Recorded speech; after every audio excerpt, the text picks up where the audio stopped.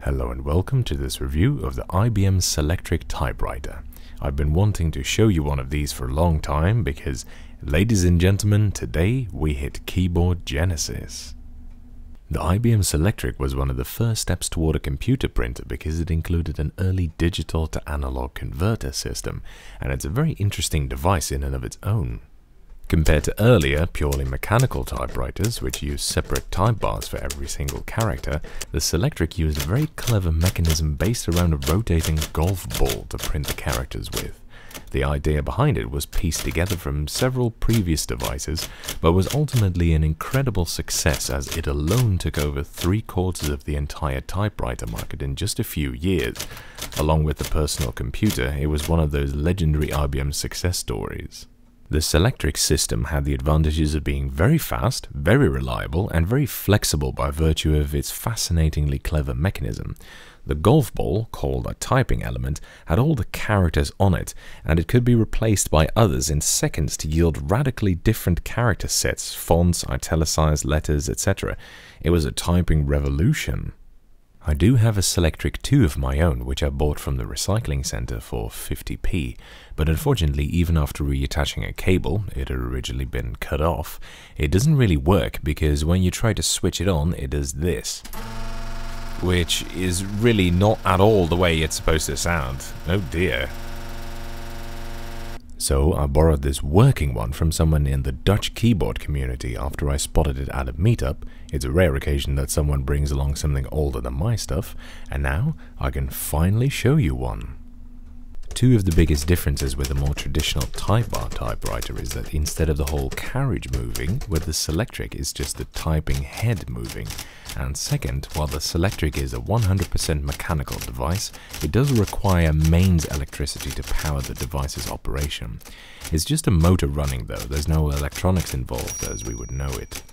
The operation does revolve around digital or binary encoding to print the characters though, and that's why it laid the groundwork for computer printers that followed later. Every character composes a 6-bit set of mechanical data which is converted to analog output using 2 digital to analog converters hidden in the mechanism. The 2 converters control tilt and rotation, which are necessary to maneuver the ball into the correct position for printing. As you can see, the ball has 4 rows on it and generally 22 columns, with the home row being the top one and the home column the one being indicated by the arrow here. That makes 0 the home character, which means all the machine has to do in order to print a 0 is move forward and it will strike a 0 onto the paper. However, if it wants to print E, R, or P, it needs to tilt itself backwards before striking. If it wants to print 7, 5, 2, 6, 4, 8 or something like that, it needs to rotate first and then strike. And if it wants to do any of the other characters, it needs to do a combination of both. The tilt and rotation is done by 2 cables connected to pulleys that tug on a pulley on the type head by a precise amount. Tugging on one cable tilts the head, and therefore the ball, and tugging on the other rotates it. The amount of tugging needed is controlled by a device called a wiffle tree, which is inside the machine, and which basically distributes forces throughout a set of linkages. There's 2 such trees. The simpler left tree controls tilt, and the more complicated one, the right, controls rotation. The rotation one is more complex because obviously there's more different rotation values than there are tilt values, of which there are only 4. Let's start with how the tilt one works. This is the tilt mechanism. The wiffle tree on the bottom is tugged by a certain amount, which in turn causes the tilt lever to tug on the tilt cable, which tilts the type head by the desired amount of rows. The wiffle tree is controlled by 2 selector latches, which are asymmetrically connected to a cross lever. Now the idea is that when you pull on one of the selector latches, the cross lever moves down by a certain amount, which in turn pulls on the tilt lever by part of the distance that the selector latch was pulled. If you pull on the other latch, the shorter distance to the linking point compared to that with the other latch results in a steeper angle, and the tilt lever will be pulled downward twice as far as is the case with the other selector latch. Finally, if you tug on both selector latches, the whole assembly is yanked down by the full amount, equal to the magnitude of pull of both separate latches. In other words, the system is a 2-bit binary machine. If you don't tug on either, the ball isn't tilted at all. If you tug on the right one, the cable is tugged by 1/3 of a unit and the ball is tilted by 1 row. If you tug on the left one, the cable is tugged by 2/3 of a unit and the ball is tilted by 2 rows. And if you tug on both, the cable is tugged by a whole unit and the ball is tilted the maximum amount of 3 rows. Something similar works for the rotation mechanism, except it's more complicated as it needs to allow for more different rotation operations. It's made up of 3 trees instead, and with different distance ratios, 5:5 for the first one, 3:2 for the second one, and 2:1 for the third one.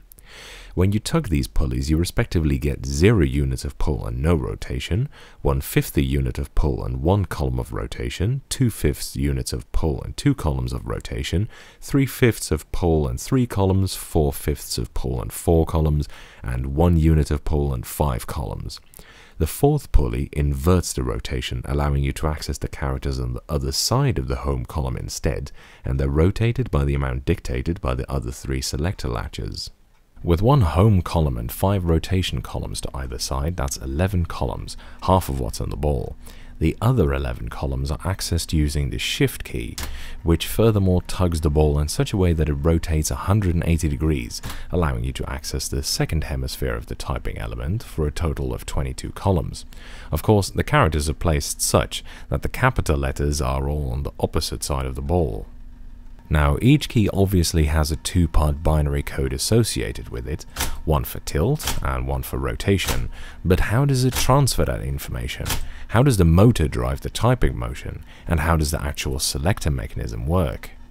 Well, basically the selector latches are hooked behind a latch bail plate, which is pulled down when the latch bail is pushed down when the rotating cam rolls over the roller.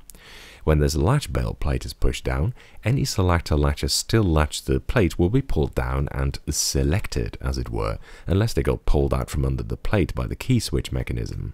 Now, every key consists of a button which is perched atop a hinged key lever, which is in turn connected to an interposer which can move sideways short distances before it's retained by an interposer securing rod. As the interposer is pressed down, it pushes down on a cycle bail, which in turn pushes down on the cycle clutch latch pull, which is then pushed below the cycle clutch keeper and pulled forward by a spring, and in doing so the whole system is tilted, which allows the cycle clutch latch to disengage the cycle clutch sleeve, which allows the cycle shaft to rotate.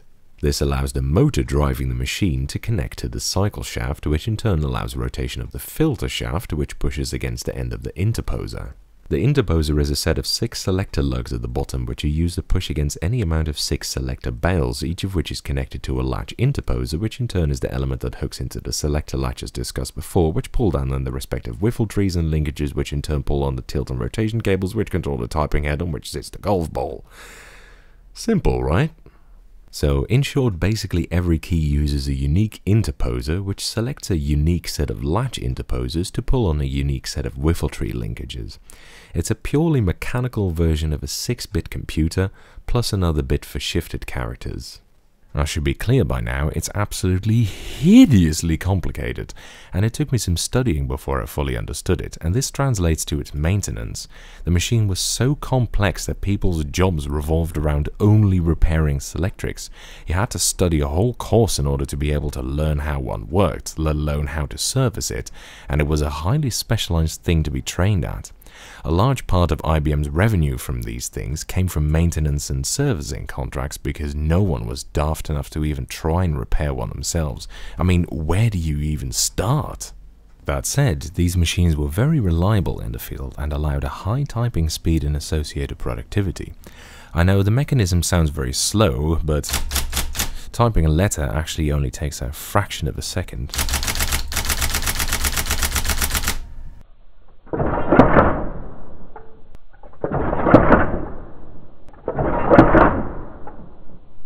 Now, one thing that limited the type bar based typewriters of old, which in fact we owe the QWERTY layout to, is that when multiple keys are pressed, or they were pressed too quickly in succession, the bars could clash and hook into each other, which would jam the typing mechanism.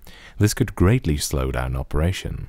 The way the Selectric got around that was by using a row of ball bearings in a race which only had enough space between them for one interposer, so that you could only press one at the same time.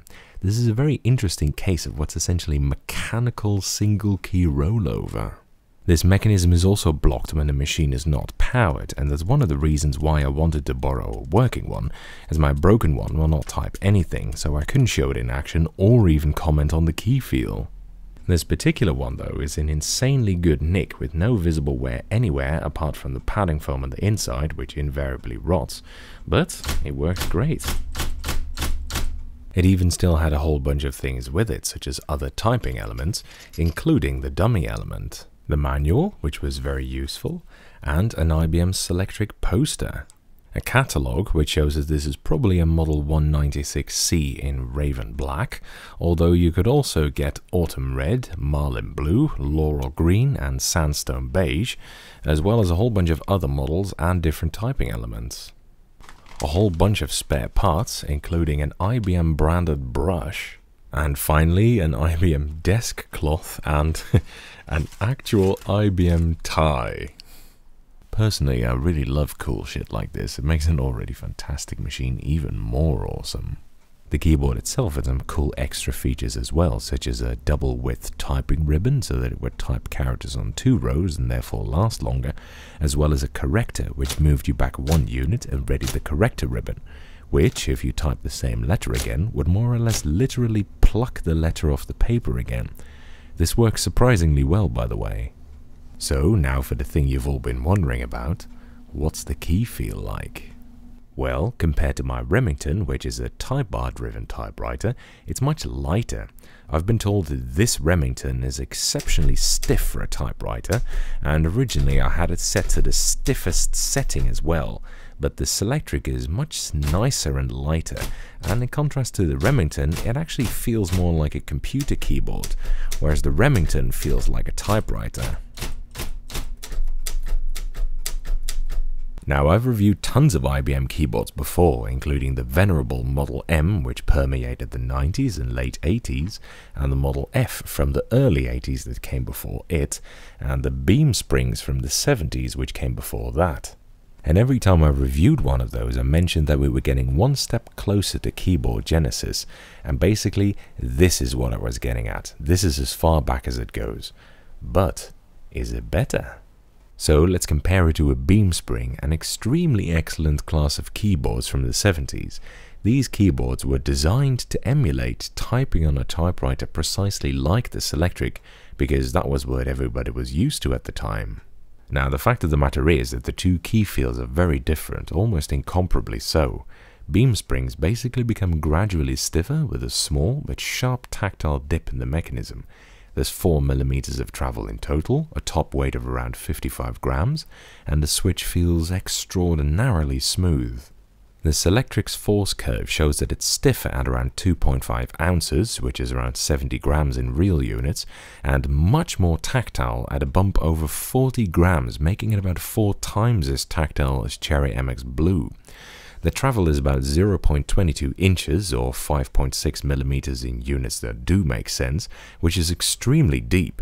But most importantly, the key feel shows a bizarre pattern more complex than that of any key feel I've seen to date, with a graph outlining the key lever spring, interposer latch spring, and interposer return spring events and how they affect key feel, as well as the more grindy top action of the ball interlock and the tactile dip, which is where the mechanism more or less knocks the key out from under you, which is rather interesting. Now, I'll be honest, when you actually try the key feel out, none of this is particularly apparent.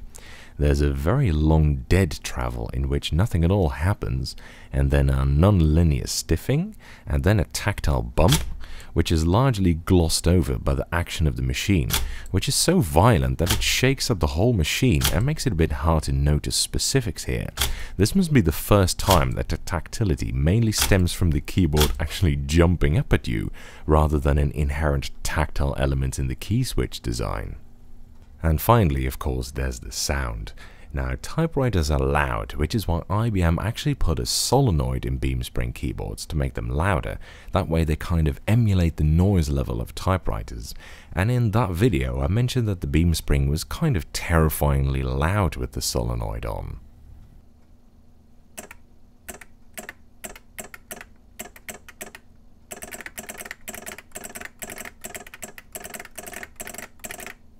But now let's look at the Selectric at the same settings and same level of sound gain.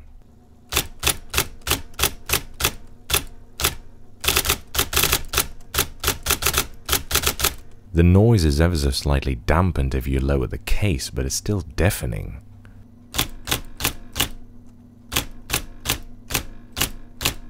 I mean, holy shit, can you even imagine a room full of people typing on these? Well, anyway, that's it for this review. I hope you enjoyed it. It was quite an in-depth one this week. Next week we're back to normal, and following is a typing demonstration of me typing on this keyboard. I mean, typewriter.